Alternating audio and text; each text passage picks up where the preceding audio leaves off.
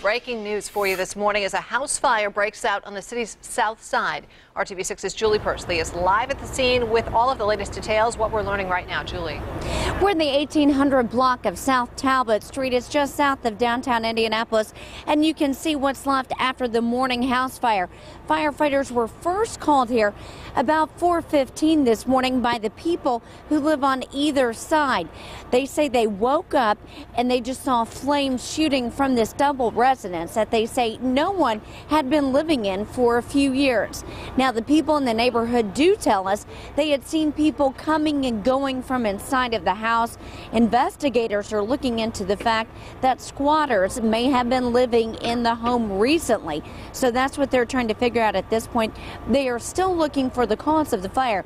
Now, the families that live in either side of the homes, you can see one family is just coming out right now. They're trying to get some of their belongings. They're going to be going to a hotel for the rest of the morning because obviously they did not get much sleep.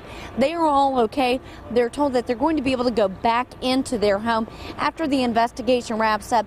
They have some damage to the exterior of their house, and there's another house on the other side as well, on the opposite side of a vacant lot. Some of the siding on that house melted too, but we're glad to report nobody was hurt in this fire, and investigators say they are going to be looking for the cause. At this point, the 1800 block of Talbot is still blocked.